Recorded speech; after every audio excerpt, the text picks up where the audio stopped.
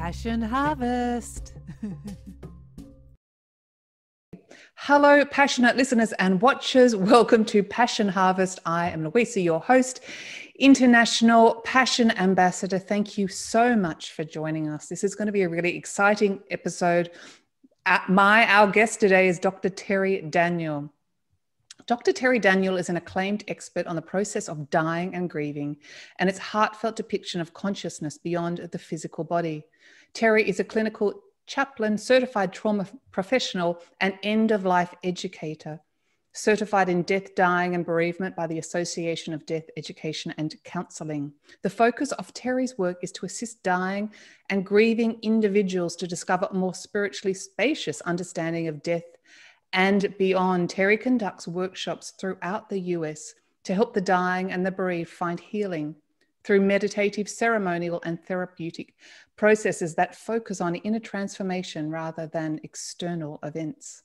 Terri has a BA in Religious Studies, an MA in Pastoral Care, and a DMin, I hope I pronounced that properly, in Pastoral at Care and Counselling from the San Francisco Theological Seminary. She is the author of 3 books on death and the afterlife and is also the founder and president of the annual Afterlife Awareness Conference. This is her story and this is her passion. Dr. Terri Daniel, thank you and welcome to Passion Harvest. Thank you so much for having me on. I really appreciate it. It's good to be here. Finally, we've got together and I'm so excited you're on the show. I'd love to dive into so many topics to discuss. We were just saying this could be a 5-hour, 5-day talk. 5 days, yeah. What I would love to ask you about first is why individuals have different NDE experience based on their, is it based on their religious or spiritual beliefs or their socioeconomic status? Why is that? All of the above. It's, okay. So I answered the question. You just answered your own question. Next question. No. What we know since we've been collecting reports of near-death experiences in an academic sense is what we're finding is that they're absolutely culturally influenced. If you go back into human history, of course, people have been having these experiences since the beginning of time. Of course, they weren't written down or recorded, and we've only really started doing that since the 70s. And so there are some researchers like Gregory Shushan and Mark Mirabello who are actually working on collecting these experiences from other cultures, and what they're finding, and there are other researchers doing it as well, is that if you are a Hindu living in India and you have a near-death experience, you are most likely going to see Krishna and Shiva and all the imagery of Hindu theology in your near-death experience. You're probably not going to see Jesus and a heaven with, streets of gold and pearly gates. If you're a Christian in America, you were raised with a lot of that indoctrination, you're going to see Jesus and St. Peter and mansions and whatever's in that story. And so we know this because the research is beginning to come out from these different cultures. The problem has been that up until very recently, all the research that's been done on NDEs has been done in the West, in England, Australia, the Netherlands, and America. So we're still getting it from a Judeo-Christian cultural perspective. Only recently are we starting to get research from Africa and India, Indonesia, and South America and places like that. So what we do know is that they are culturally influenced. So the question is that what the real afterlife is like? In the Hindu afterlife, are they dancing with Shiva? And in the Jewish afterlife, are they with Moses? And in the Christian afterlife, are they with Jesus? Well, the answer is, we don't know. There's no way to know that. What we know is only what we see when we first cross the threshold, right? Because with NDEs, we come right back. So we're only there for a few minutes. And during those first few minutes, during that first introductory phase into the afterlife, we are carrying with us all our stuff that we've accumulated in this incarnation and perhaps others. And then, what we're seeing is because our consciousness is still very connected and very attached to where we just came from. So we're bringing with us Jesus and Krishna and Disney characters and grandma and everybody, that we expect to see in the afterlife. And then, 5 minutes later, we're resuscitated and we come back. So we don't know what happens after that. Yes. So in some way, it's a projection of our consciousness. Exactly. It's a projection. And the Buddhists know this because they have the Tibetan Book of the Dead, which is, I just had a conversation with Robert Thurman about this the other day. It's actually called, I don't have it right, but like the Guide to the World Between Incarnations, blah, blah, blah. It's not really called the Tibetan Book of the Dead, but they have this whole thing where they say, okay, now you're out of your body. The Buddhist priest sits with the dead person and guides the soul through what they are seeing. And what, according to that tradition, what they are seeing is, here's a bunch of monsters and demons, and they're screaming at you and eating your face. And those are just projections of your fears and your traumas and your stuff that you're carrying forward. Over here, if you look over there to the left, there's like bright light and flowers and beautiful stuff. Make a choice right now what you want to believe. Do you want to believe that the demons and that stuff is real, or do you want to go to the light and the flowers? They actually have a little map that they guide you through the 49 days of Bardo. That's so interesting. And it probably takes me into my next question I was going to ask you. Why do people have positive or negative NDE experiences?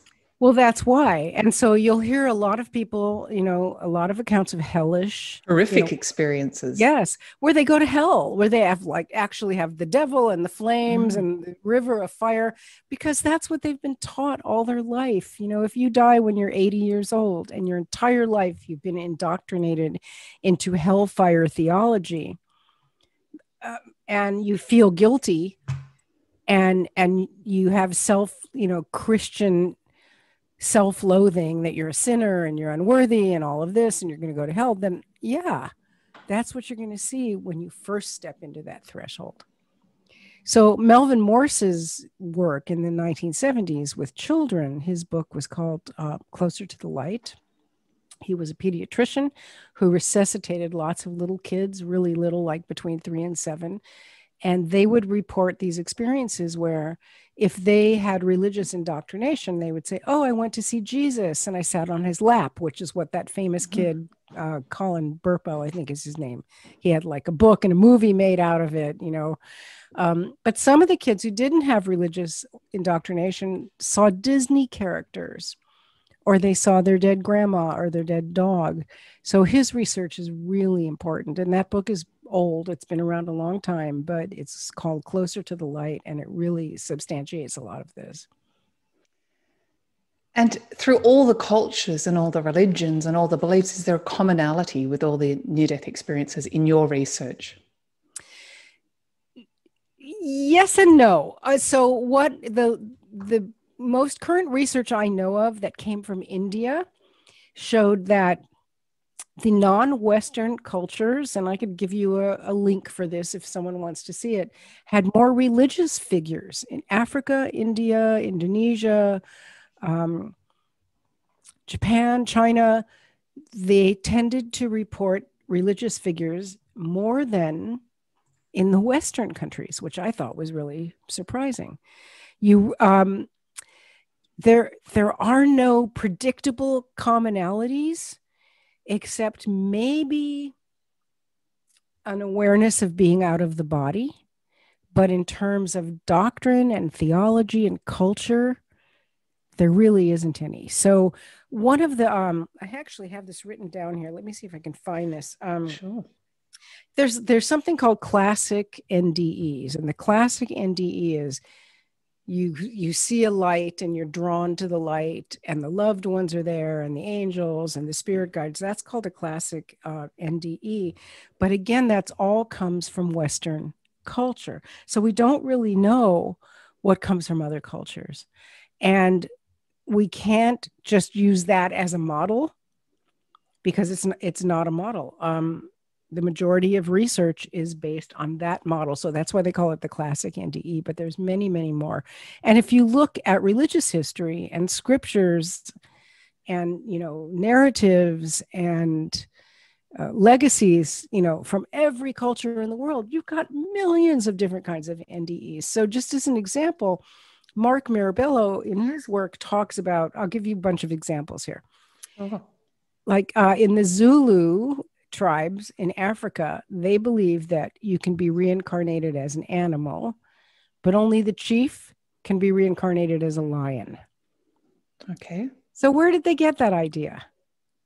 It had to come from somewhere, right? Of course. So somebody in the tribe, or maybe many people, died, and everyone thought they were dead.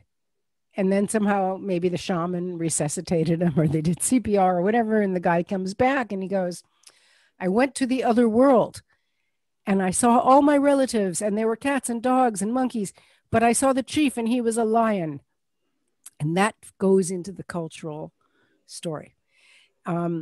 Winnebago shaman went to the spirit land and lived with an old couple until he entered a womb and was born again as a baby. So maybe that belief system says, you go back to this old couple who become your parents. I mean, there's a long list of them. In the Peruvian shamanic tradition, there's an afterlife with 3 dominant worlds: the plant kingdom, the animal kingdom, and the stone kingdom. So there's just so many. So where do these come from? And I think it comes from people in these cultures throughout history who've had these experiences, who report them within the context of their cultural framework. I've got 2 questions that have automatically come to mind. I don't know which one to ask you first. I guess I'm going to ask you, why are you so interested in this subject? I don't know. I don't know. Well, I'm surrounded by it all the time because of the Afterlife Conference. And, I started the Afterlife Conference 11 years ago. And we have all the speakers that you've interviewed on your show, Raymond Moody, Eben Alexander, and Anita Morjani, all of them. And they're all very, they all have their story about near-death experience. But I am a researcher and I want to know more. And that kind of goes back to my story. So after my son died 14 years ago, I started to receive communications from him. And I was blown away by that. And my first and second book were kind of based on that. And I was starting to conduct groups and teach people about, here's what I know about the afterlife based on what I have channeled. But I also realized that that was colored by my own experience. And I didn't want to teach that to people as the absolute truth, because I don't know the absolute truth. And I was also starting my work in hospice at the time. And I was a hospice volunteer. And I was sitting with a lot of dying people who were having their own out-of-body experiences. And I wanted to talk with them about that and work with them about that. But as a hospice volunteer, you're not really allowed to go that deeply with the patients unless you are a chaplain. So I decided to become a chaplain. And from there, I went and got a bachelor's degree in religious studies and a master's degree in pastoral counseling and a doctorate in pastoral counseling, so that I could study all these other religious views. I didn't want to just take my own word for it. Though back in the beginning, I used to say, hey, whatever you channel, whatever you feel is true is true. And it is. But if you're going to be out in the world teaching and counseling people, you need to have a more multifaceted perspective. And that's why I got interested in this. So can I ask, in your opinion, what happens in the afterlife? What happens in my afterlife is exactly what's right for you might be completely different. I know what I would like to think will happen in my afterlife. I've done a lot of training in shamanism, and, where we do an enactment of our deathbed and we bring in the people on the other side who we want to be there to guide us. So I have a whole story of what I want mine to be, but I can't tell anybody that's what theirs is going to be. But 10 years ago, I did try to tell people that. And now you don't anymore. Well, now I say, yes, there's an afterlife. Yes, you will be met by all kinds of friends and guides and ancestors and beings. This is what I know and what I believe to be true.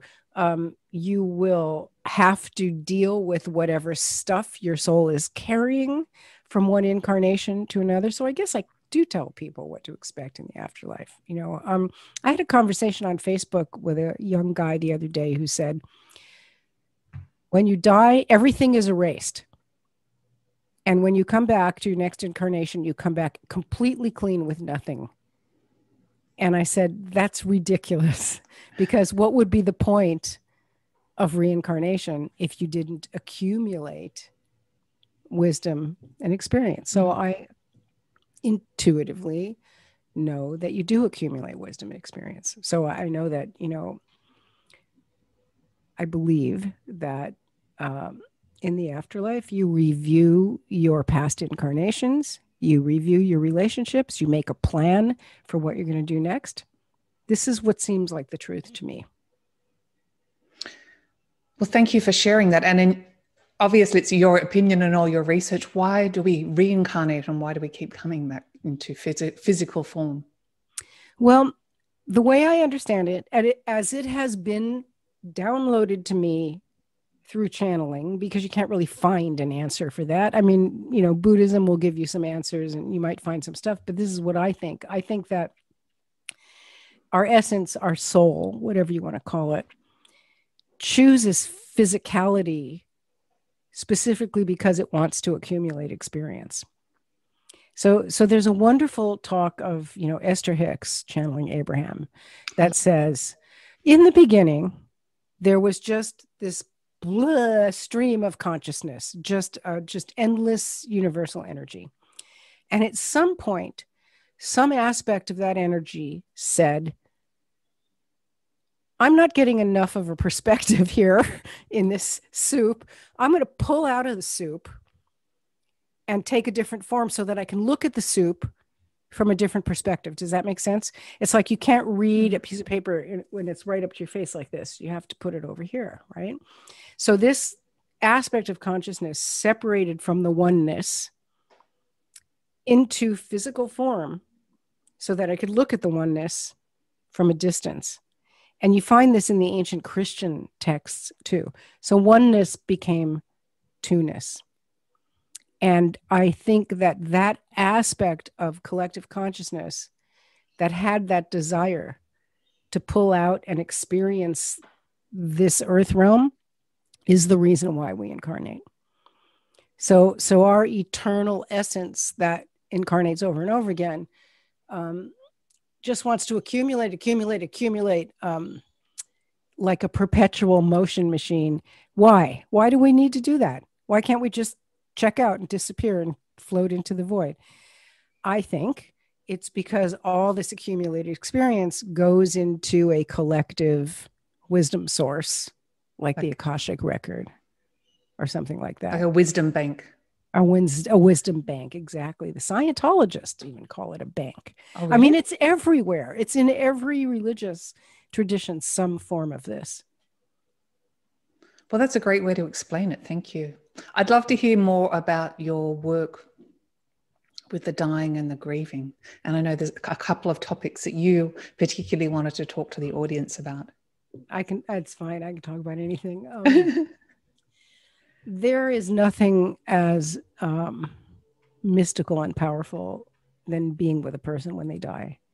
If you've ever watched a baby be born, not your own necessarily, but been with someone else when they're having a baby, it's just like that, but without the screaming, usually. Right. So after my son died, so when my son died, this is discussed in my first book, A Swan in Heaven. He started communicating with me 30 minutes after he died. And this still continues all these years later. But from the experience, aside from the grief of being a mother, losing a child and all of that, with that set aside for the moment, I'd never seen a person die before. And watching the process of him over time, he was very sick for a long time, gradually separating the soul from the body fascinated me. I could see that happening.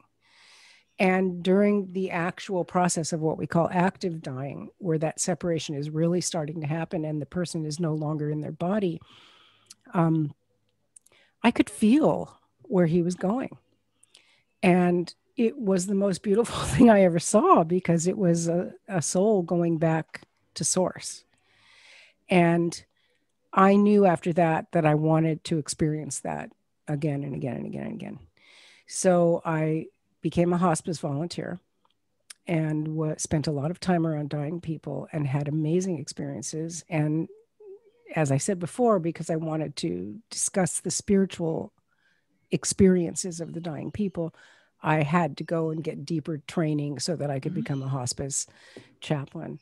But I'll tell you a story. I had a woman in a hospice and I visited her, and I have this guided meditation that I do a lot, which I could even do on your show if you want. Sure. And in this guided meditation, I take the person to look at a starry sky of millions of stars. And then I have them breathe in the stars and it becomes starlight, and they're breathing in this light. I'm giving you the real short version of it right now. And I did it with this lady who was dying, breathing in the stars, breathing out fear, breathing in light. And a couple days later, I went back to see her and she said, I had a dream that an angel came to visit me and she gave me some pills. She put pills on my tongue, but instead of little round pills, they were stars. Oh, that's lovely. So that's how she remembered that experience. And that's the kind of stuff that happens with the dying. I mean, I take my hat off to you. I don't know if I could do that work. And in our culture, people tend to shy away from ones that are dying.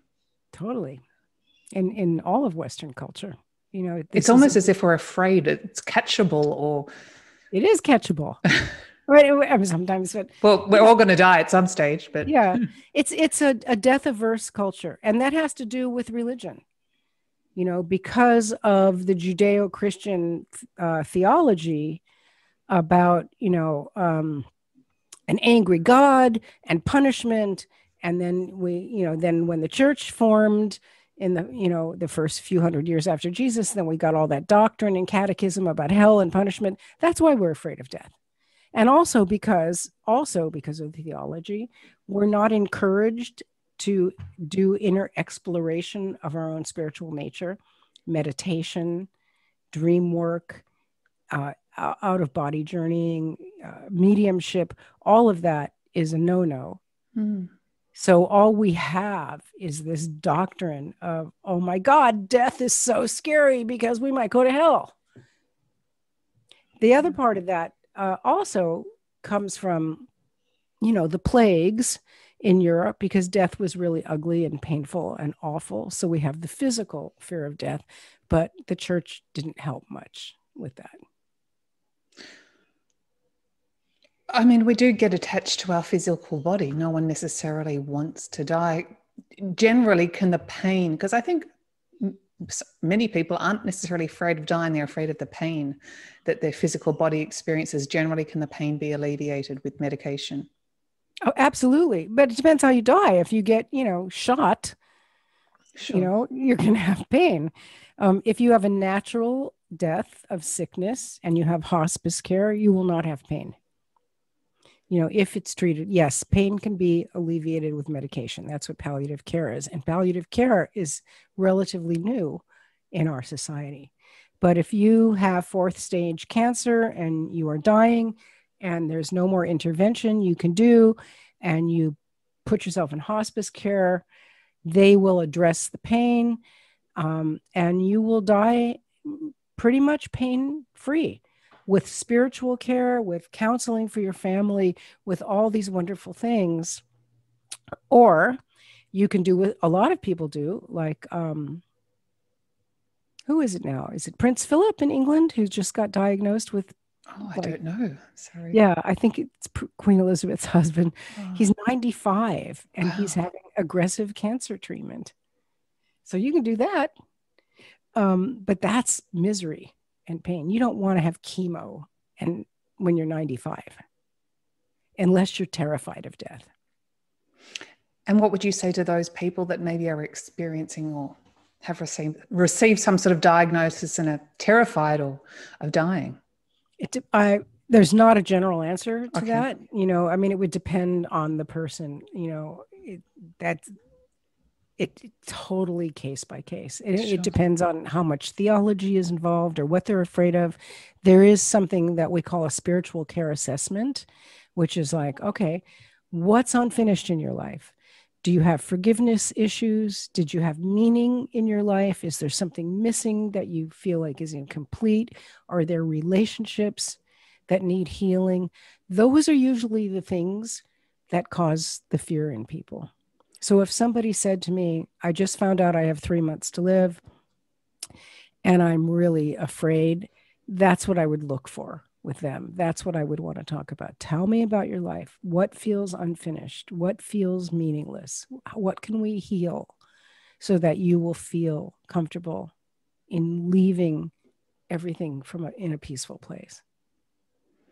And thank you. And maybe you can't generalize on this either. And it's, again, is case by case. But what are the common regrets that people have that they need to work through before they die? There are pretty common ones. I was thinking about this the other day. I was thinking about my own regrets.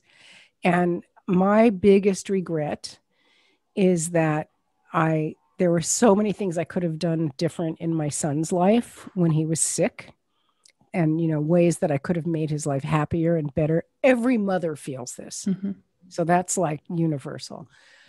I regret that I didn't travel enough. And for me, that's about it, and there are things in my life that are missing.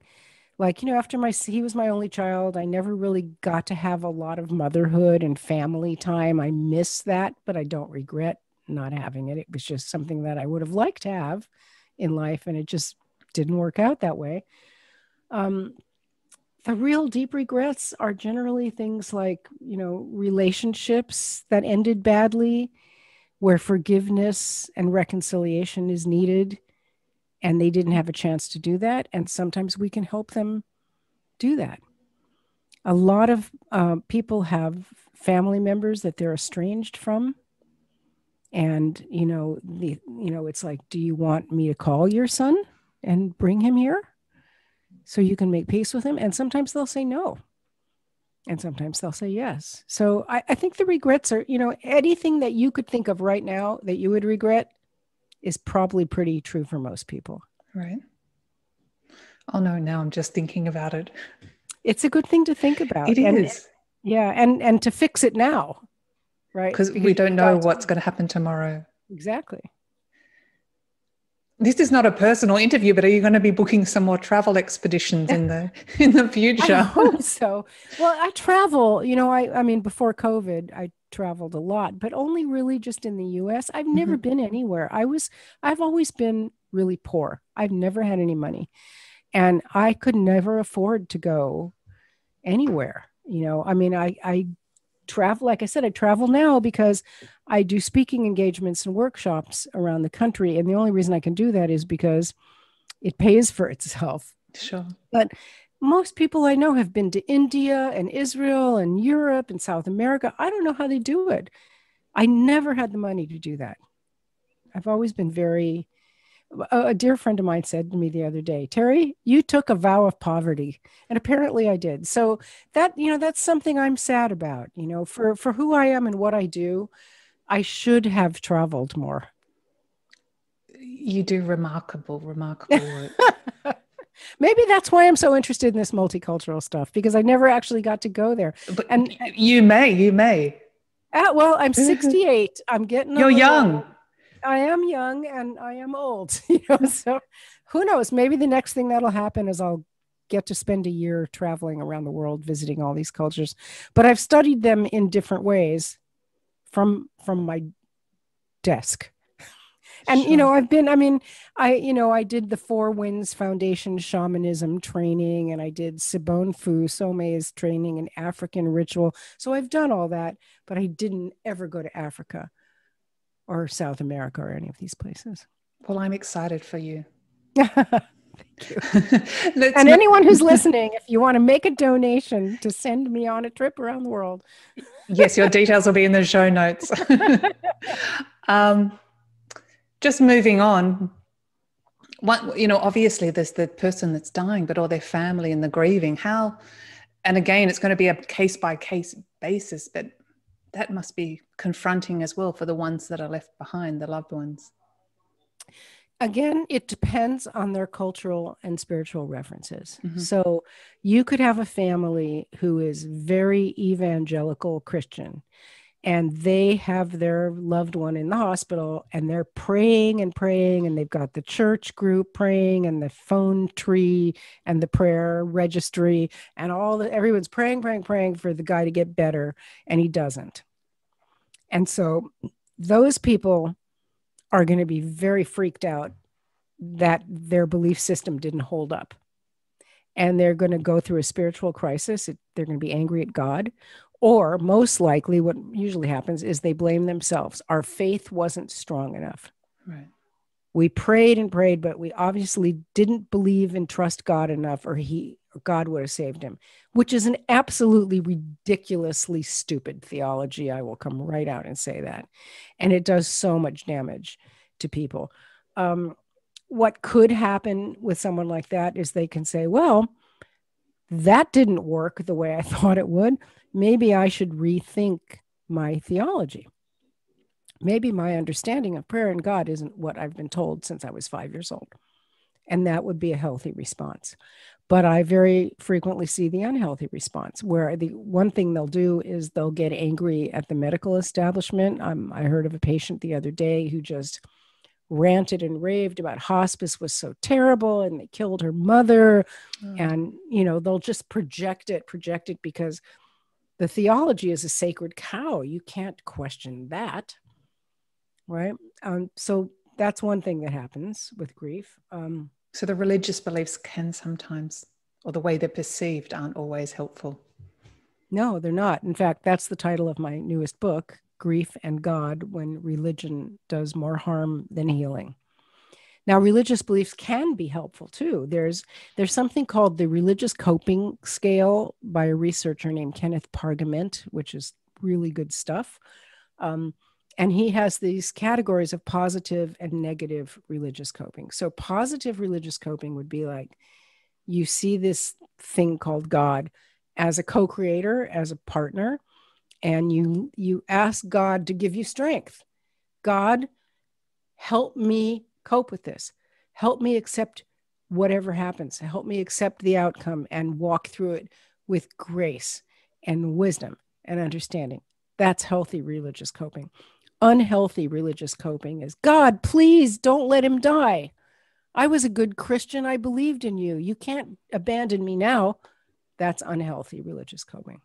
And there are all these, things in between. I'm sorry, I interrupted you before. You were talking about that's fine.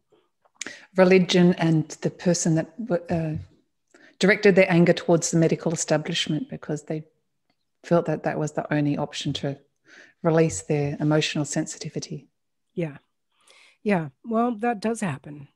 I've seen people sue the hospital, because really, because sometimes they, I won't laugh, but yeah. Yeah. Sometimes they should sue the hospital, but I've seen them do it for just, ridiculous things because they're hurting. Yeah. Because they're hurting and they just didn't have the tools to cope with the reality of the loss. Grief, oh my gosh, it's such a big thing. And again, I know this is so individual for each person, but grief can last years or potentially someone's whole life if someone is experiencing severe grief and is working through it or just realize they can't get through it. What's your advice? Well, I'm really glad you said that because that was the next thing I was going to say. Oh. The next thing to know about grief is something that we call complicated grief. And it doesn't mean complicated the way we use that word in pop culture, like It's complicated. It's not that. It doesn't mean that there's like multiple aspects and it's a complicated thing. What it means is that, so there is an expected normal trajectory of healing from a loss. Even a horrible loss, like your little child is run over by a truck, like the worst horrible thing in the world. Over time, you are expected to process and move gradually toward healing. Sometimes that doesn't happen.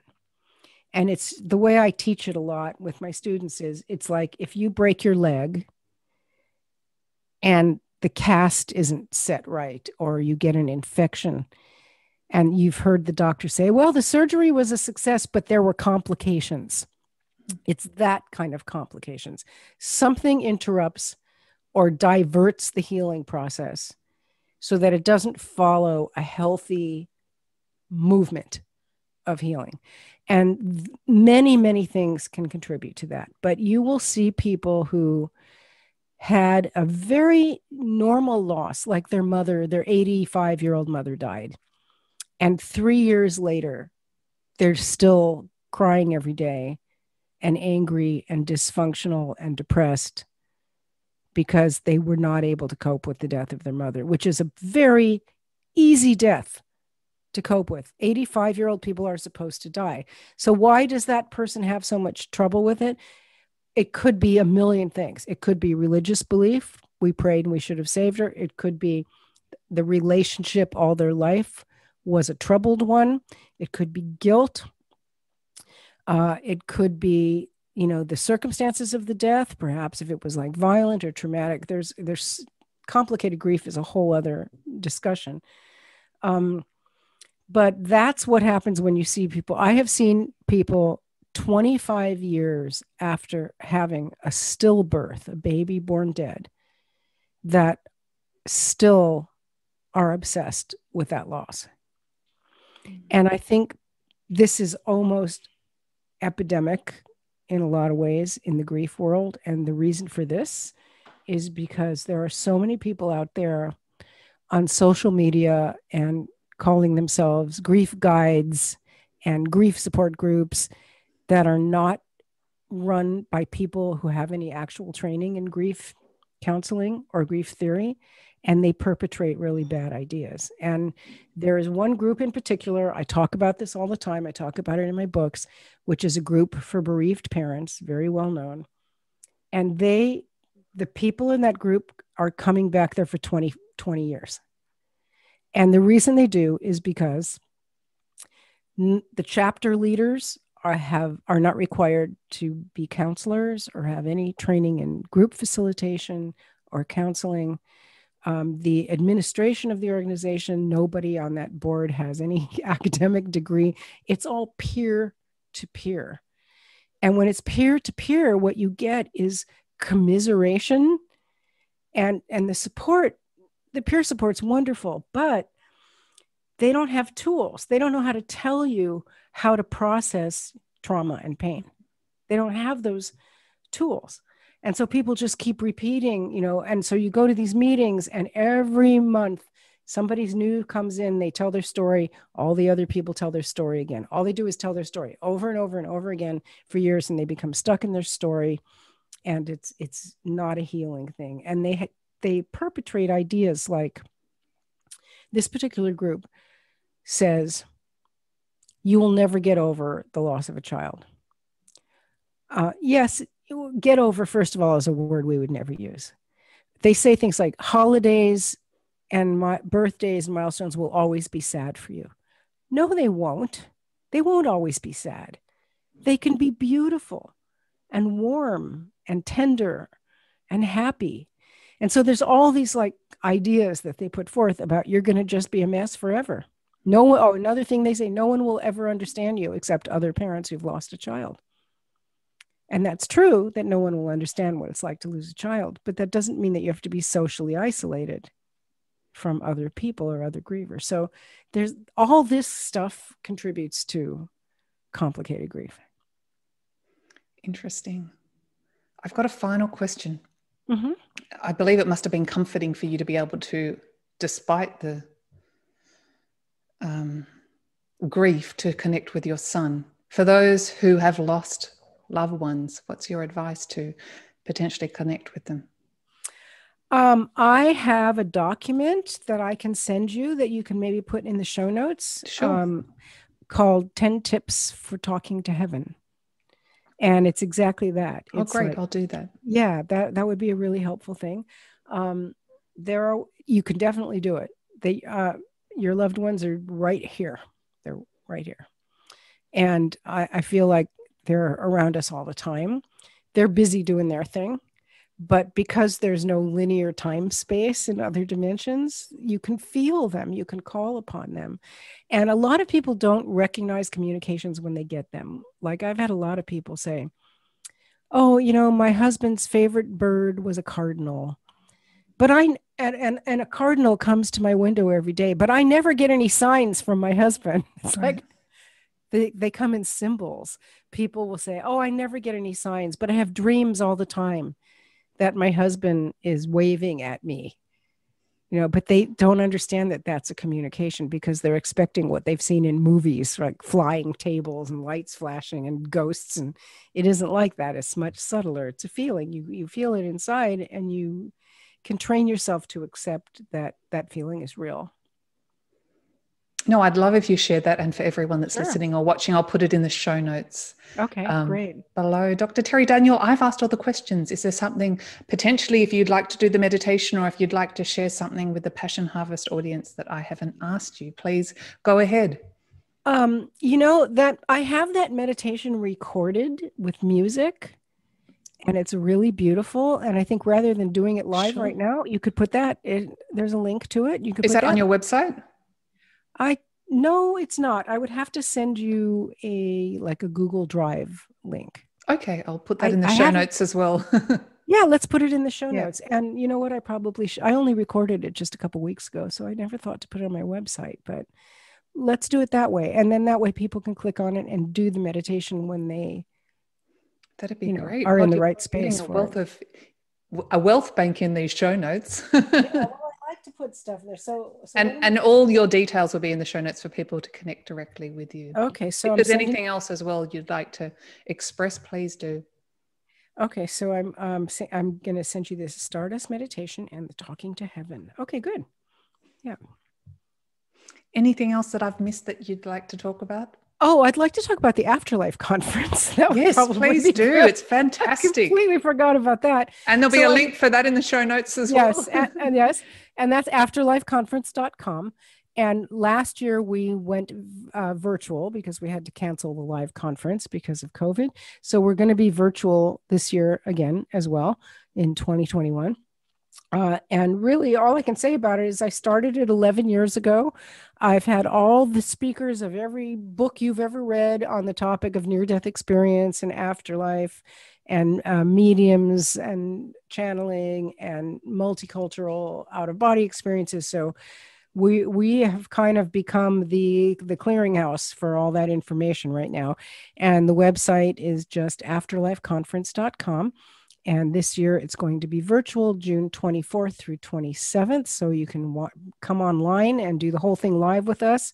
It will also be recorded, and you'll have access to the recording for 6 months afterwards. So come to the Afterlife Conference. You will love it. Well, Dr. Terri Daniel, thank you so much for being on Passion Harvest. I've really appreciated all that you've offered to us. Thank you. And for being such a light worker in the world. Oh, thank you. Same to you, my friend. I'm so glad to meet you finally. It was very nice. Thank you so much. Bye, Terri. Bye. If you like this episode, please do subscribe for weekly, passionate, inspirational interviews.